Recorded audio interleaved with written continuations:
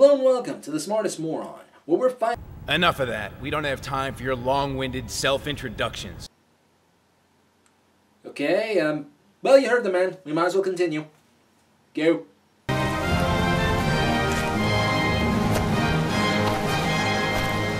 俺はクルト・アービングだ。必ず名前を取り戻す。必ずだ。 The frame for our story is set in a war between three sides. There is the Federation, a collection of countries united that will not factor into the plot of this story. Ever.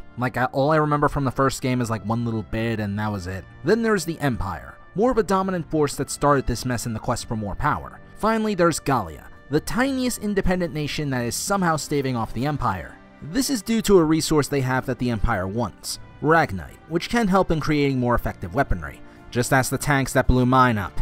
Needless to say, Gallia can put up a decent offense, but the sheer numbers are going to be too much, especially when the Empire is using someone like Valkyria, who I already stated in another video could blow up tanks with ease. Around this time in the story, Squad 7 is being formed and is around to aid the war. So there's a spoiler right there as to how this war will end. But after this long-ass summary, we eventually cut to a young soldier named Kurt, who is proving his worth as not just a soldier, but as a commander as he guides his troops to victory, and with no casualties either. This impresses some of his squad mates, one man even turning into a major ass-kisser. That might as well be the guy's name as I don't even remember it. Right away, Kurt does give the impression of a professional, reminding me a bit of Sosuke Sagara of Full Metal Panic, just without the over-the-top comedy with his seriousness, although now I want to see these two interact. But of course, things go wrong when he delivers a letter to someone rather high up, who is betraying his own country, and fearful Kurt read the letter. Overreacting to the simple possibility, he manages to set Kurt up to a one-way trip to the Nameless. You can basically think of the Nameless as the Suicide Squad. And for those that are trying to suppress the bad memories of that movie, basically the Nameless are made up of criminals that form into a penal squad, whose actions are not recorded in history. This is reflected with how they have to refer to one another by number. They are expendable and often thrown the hardest missions to make it easier for the Gallia military. Refuse and well, you get executed. This actually does help show a much darker side of Gallia, making them a bit more morally gray, but we'll see more reasons in a bit.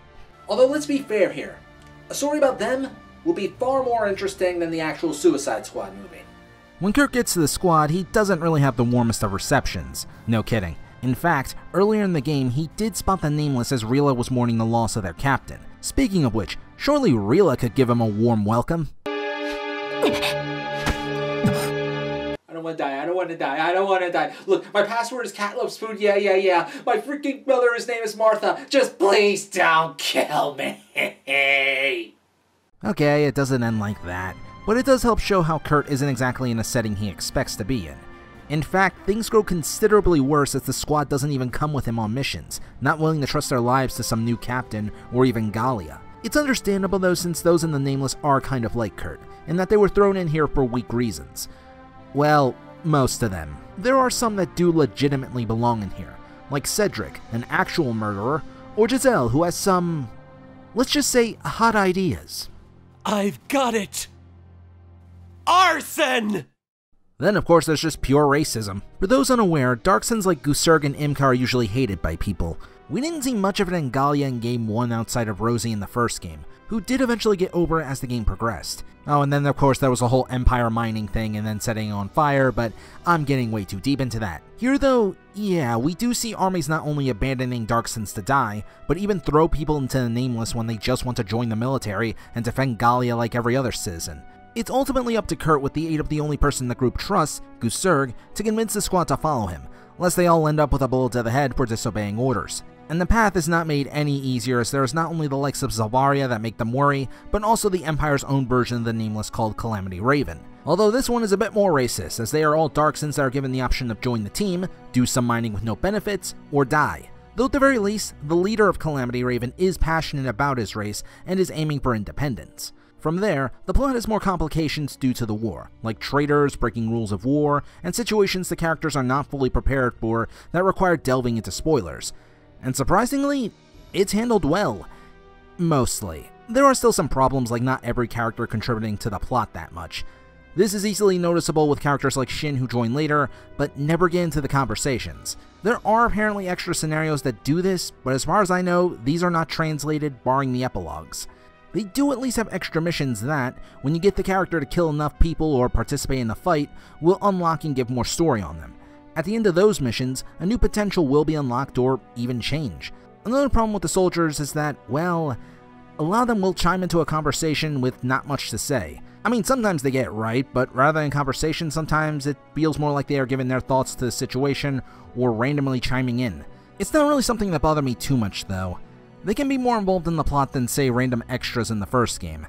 Plus, with how long the story is, they could have trimmed some of the fat off of it. I mean, one site said 60 hours, I go over 100. Swear to God, it's a miracle I got any videos after doing all this crap. Now if only that miracle can work for the job market. Now, as for an overall theme to the game, it's definitely Outcast, no question there. Our main heroes and villains resemble that well, given how their uniforms are far different from both Gallia and the Empire. They are people neither side cares about if they die, sent in to do impossible feats, and if they do die, whatever. They are trash and impure to the perfect society both sides seem to envision. Darksons already represent this well, as we see a ton of them mistreated. Even a soldier from another country, Shin, is forced into the Nameless just because he's a foreigner. They are treated no different from regular criminals. Hell, Imka herself is an outcast among even Darksons, given she doesn't care about Darkson lifestyle that much, and is so hellbent on revenge, something no Darkson wants. There is another theme, but we'll cover that in the spoilers. And given the nature of the Nameless, this does also allow Gallia to deal in some, well, dubious activities. They are also sent in to break war laws such as disguising as civilians or even the use of chemical weapons as seen with not just in this game, but against Salvaria during her DLC mission. And the Nameless could just take the fall for that too. Nobody likes taking these orders, least of all Kurt, but he has to obey and figure out a plan to go around such dark needs or impossible odds so his squad doesn't die. Neither side is painted in a good light with all these actions. Now, some may say this creates a plot hole in Game 1, but not really. Isara couldn't join the Nameless due to being with Welkin, who was the son of a war hero, and Squad 7 was managed by someone who wasn't a moron or a racist. The only other Darkson I remember joining besides another tank pilot was Lynn, who only comes so her lover isn't killed. And even then she has to be unlocked to be used. At that point in the war, I don't think Gallia would be too picky given how much their asses were getting kicked. And again, Squad 7 is filled with good folk. The other squads? Not likely. This is bolstered as we see other squads in the game that are, well, pretty much assholes. Although occasionally there are positive depictions of soldiers, as we see in some cameos. But then we have the other moments to help us see why Kurt wants to keep fighting. There are people like Squad 7, who were the main heroes in the original game. There are civilians doing their best and doing everything to help the Nameless, like the future heroes of the second game. Or there are even regular soldiers within Gallia who gladly work alongside the Nameless. And that's because they have a goal: to protect their home.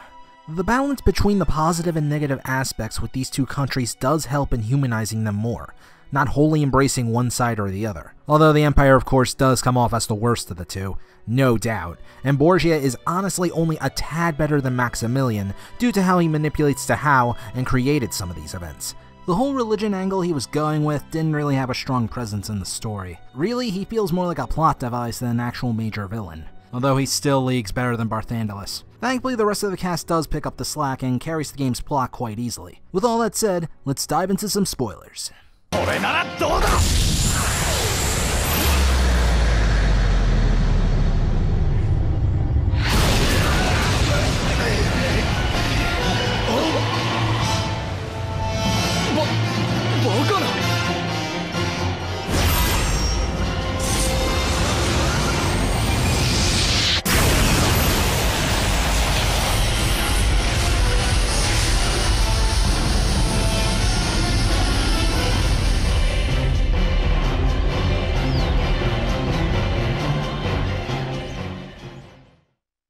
For this section, we'll focus on our three main protagonists and Calamity Raven, along with the overall themes. I won't go into every other detail with the Nameless as you guys should probably experience that for yourselves.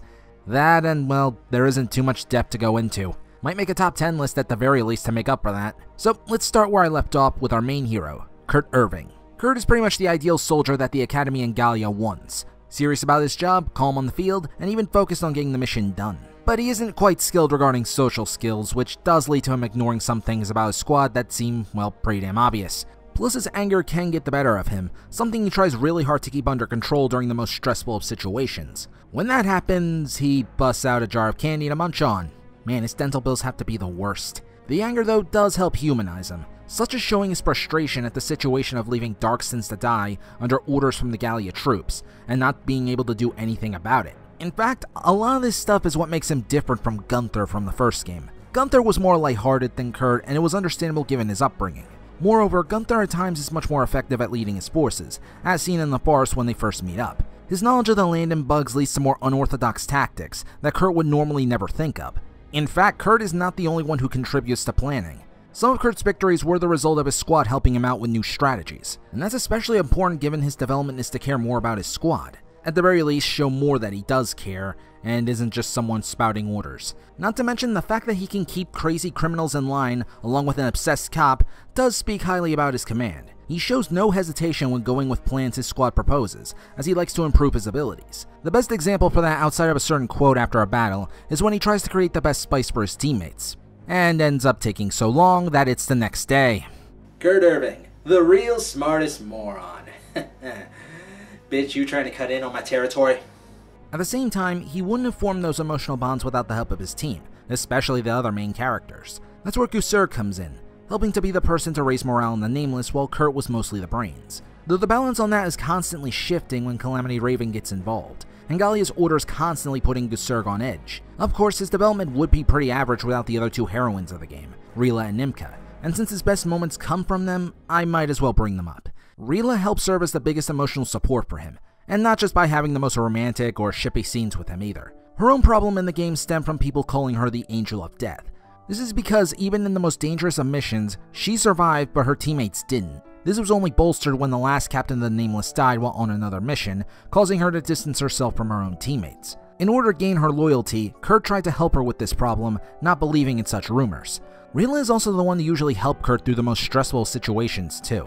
Like the one time he smashed a jar of candy when he ran out, and couldn't think of a plan to escape their current predicament of being hunted down by Gallia thanks to a traitor within wanting Kurt's team dead. In addition to seeing Kurt deal with failure and impossible odds, we see Rayla finally gain courage in utilizing her Valkyria powers for a change. It should be noted that the reason she hesitated was because of Salvaria already being seen as a monster, and the Nameless were already frightening up when running into such an unstoppable force.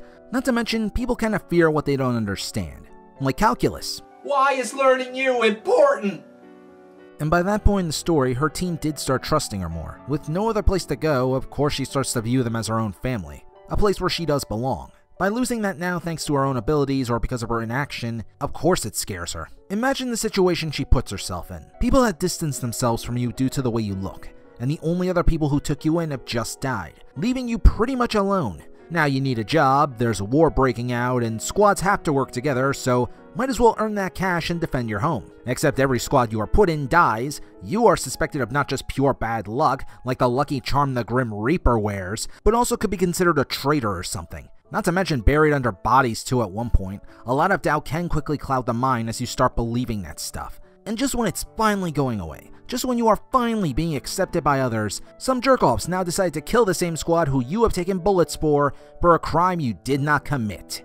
Yeah, Rayla's life kinda went to hell after her adopted parents died. That being said, that self-sacrifice attitude is also very damaging. Since she isn't as powerful as Salvaria or Alicia, she can only maintain the Valkyrian form for a short amount of time before collapsing. She gets weak enough to be taken down by Imka later. Plus her emotions can easily get the better of her, sometimes not listening to other people and doing those self-sacrifices to prove her worth. It's after this point in the story that the characters genuinely show off their development. Kurt at this point in the story is far more caring about his teammates, hence the frustration he feels, while also giving a ton of concern for Rayla's condition when it's revealed that the Valkyria form is actually hurting her. He even hates himself for relying on such a power that's clearly going to cause her pain. Yet Rayla ultimately makes the choice to stand up for herself and use those abilities. She still worries about how others may feel a lot of the time, but the trust in Kurt helps to make sure she does stick around and help however she can. So while it does seem like Rayla does rely a ton on Kurt, it goes the other way as well. He'd be dead without Rayla. And I really like that dynamic of how characters need each other, rather than it being one-sided.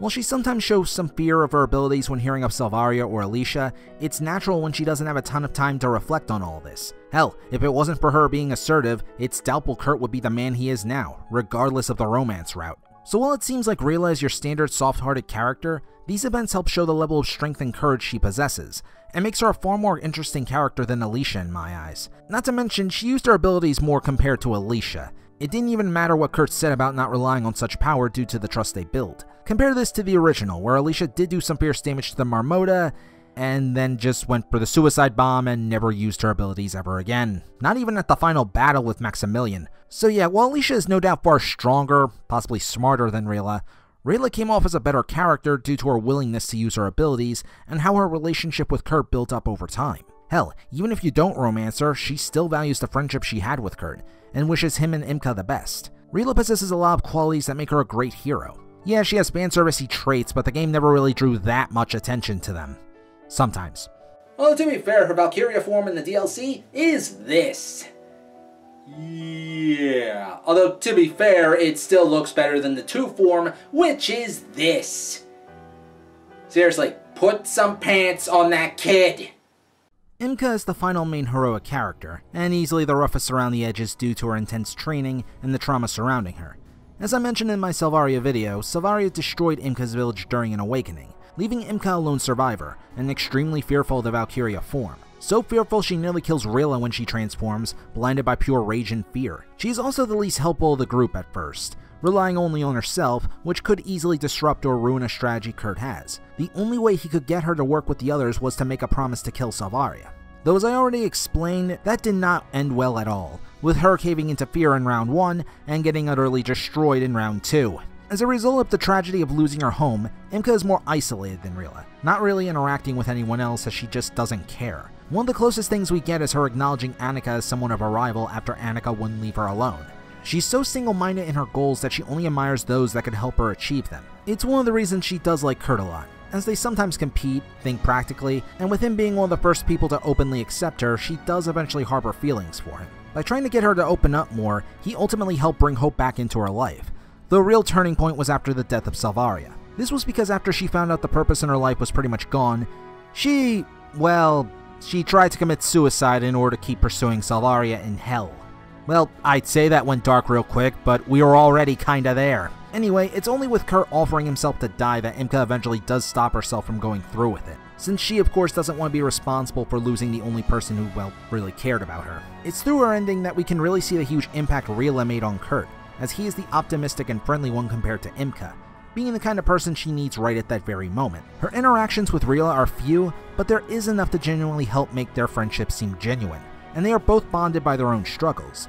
This was seen after Imka attacked Rayla in a rage, triggered by Rayla's transformation, and nearly killed her until Kurt stepped in. Imka was genuinely ashamed and remorseful after that stunt, though the two did eventually patch things up. I just wish there was more of that. There seems to be a DLC scenario that helps explain some more, but that's sadly not translated. Even then, I think it's just Rayla getting jealous of Imka or something. Speaking of, Imka is less tolerant with not being chosen as Kurt's girlfriend, but the ending still helps shows her quite happy, taking the time to respect his decision and wish them happiness, even giving them Gusurg's old tank. Actually, the endings are very reflective of each character. With Rayla, she considers being in the squad like being with her family, so the fact that the epilogue focused so heavily on the other soldiers is extremely fitting. I mean, Rayla has plenty of time to make her affection for Kurt very obvious to see. Imka, on the other hand, is far more isolated as there isn't even a wedding, and it's all about her and Kurt, which is fitting as she doesn't have a whole lot of people she really cares about like Kurt. Plus, this one actually does expand more on their relationship as well, to help make up for the lack of that seen throughout the story. At the same time, this also shows her to help orphan children, people like her who grew up with the idea of revenge, and make sure they lived a happy life. It's definitely a bit weird to see the woman I used to destroy legions of troops suddenly like this, but I think it's well deserved given all the bullcrap she had to endure.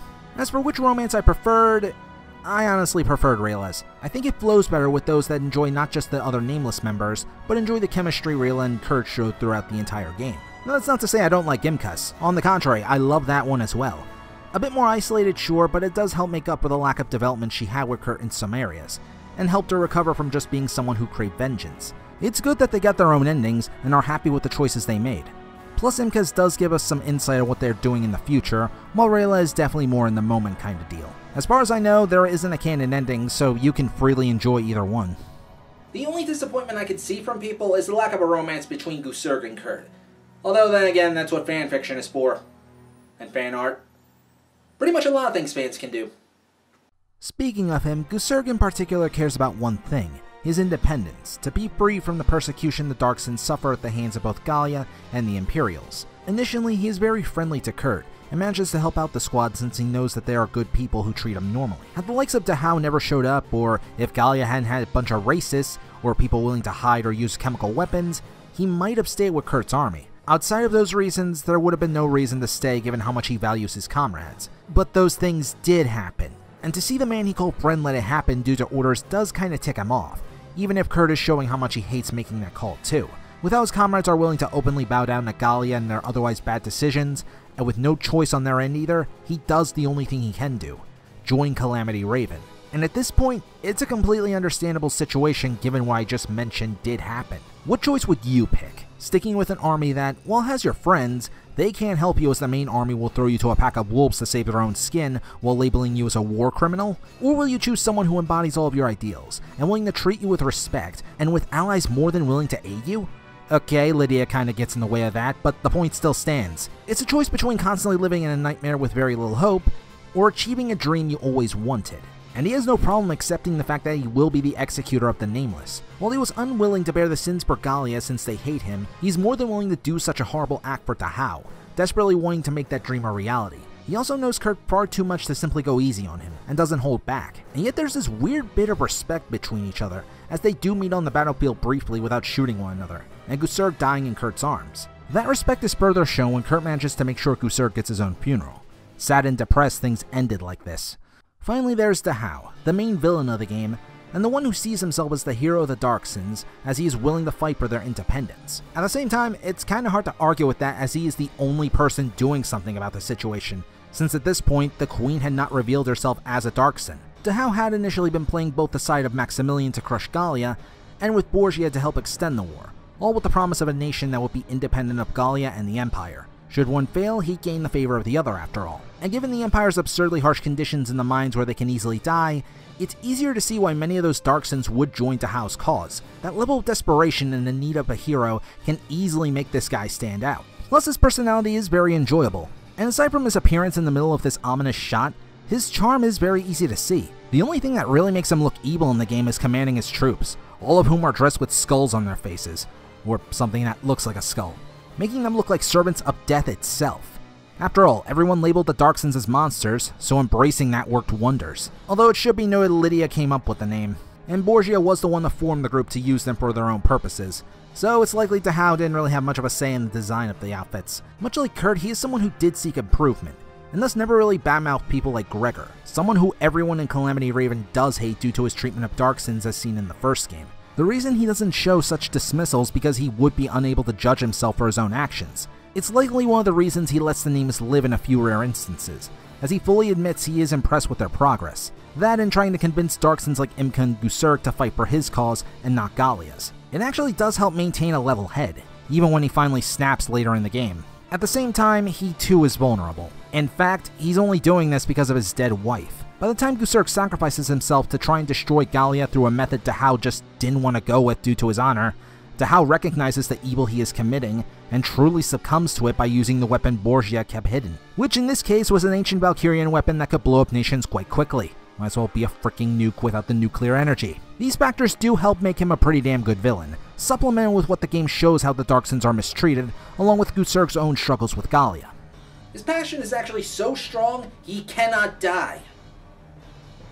No, I'm not meaning that like some kind of metaphor or anything like that. He literally cannot die.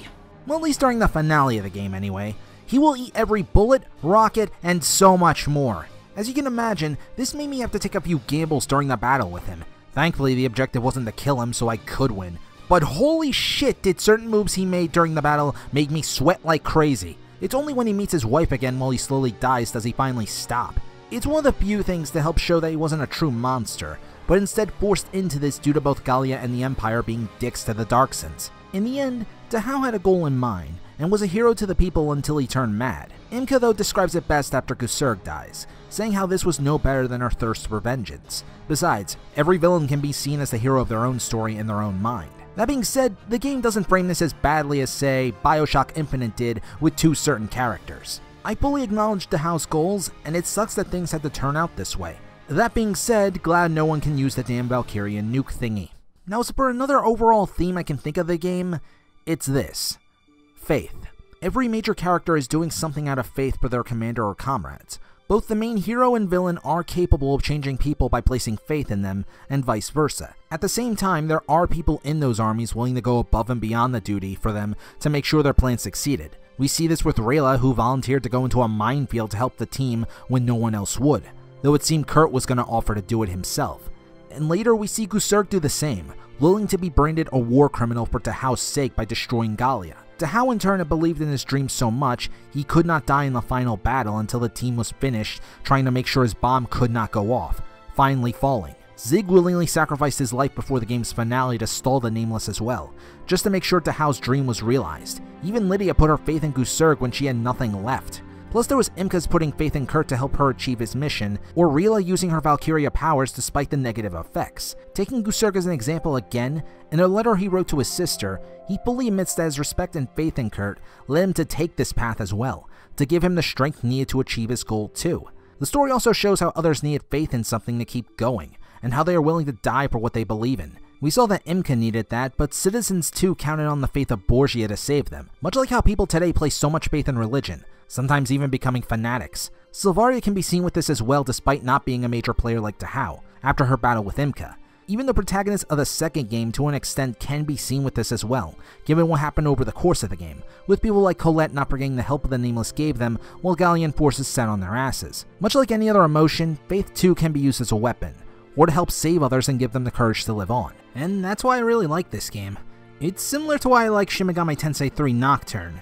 These characters are not just put in a damn near hopeless situations that, well, deviate from the normal video games, but they all pull together and triumphed against all odds. Similar to how I like the dynamic of couples that help each other, I like heroes that can rely on others rather than rely on some deus ex machina or power that's saved for the very end. I'm looking at you, Personas 3 through 5. I'll talk more about that when I review those games.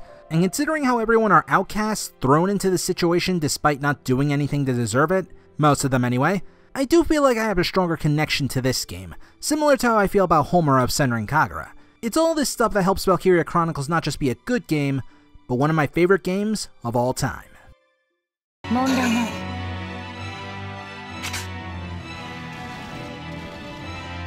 はっ。お前は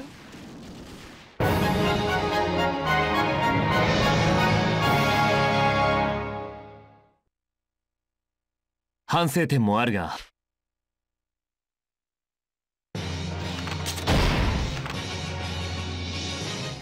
So overall, how does Valkyria Chronicles 3 manage to hold up? Well, honestly, I still frigging love this game, even after a second time playing it. I love you so much. It's a real damn shame we never got this translated. This game improves marvelously over the second game in a ton of aspects, making it easier to upgrade your forces. Unfortunately, it carries some of the same problems such as repeated environments, and it can also take a long ass time to grind your soldiers into their elite status. You may even need a guide to figure out how the flying hell to use and gain these other potentials. Believe me, if these elements are turning you away from the game, I can understand. Endless grinding is why I can't get into the Disgaea series after all. And yet despite those problems, each battle feels really damn good to play. Even if the AI is dumb sometimes, they have enough firepower to remain a legitimate threat. And the abilities of the main characters in the game also feel good to pull off, added with the great music too. The story is honestly the best in the series for me. I really don't mean to badmouth the original's plot, but this game simply had more intriguing main characters, a better romance with both Imka and Rila for Kurt, actual plots for the side characters, and best of all, really damn good main villains that make Maximilian just look pathetic. The first game was and still is pretty okay, and still has a few advantages over Game 3, especially the visuals, but that's to be expected given the different platforms. Plus, I can still recommend the original and encourage everyone to take part in this series. Not to mention, it's surprising how good of a job they did without making Kurt's team seem like a bunch of Mary Sues, or horribly contradicting the other games. It's a damn long game with a satisfying ending that always makes me smile. And if anyone at Sega is listening, know that I would buy any edition of this game the moment it was announced so long as we have everything translated. While the art book tells us what happens in those scenarios, I'd rather see them for myself how they play out. I'm the smartest moron, and it's been a good 3 years, guys. Even if I'm not the most successful, it's been a good run. But do not think this is me disappearing forever. I'll be back eventually. I just need to get my life in order, I need to get a job, I need to sort everything before I go nuts, so that way I can focus more on the reviews. So until then, I'll see you guys next time on The Smartest Moron.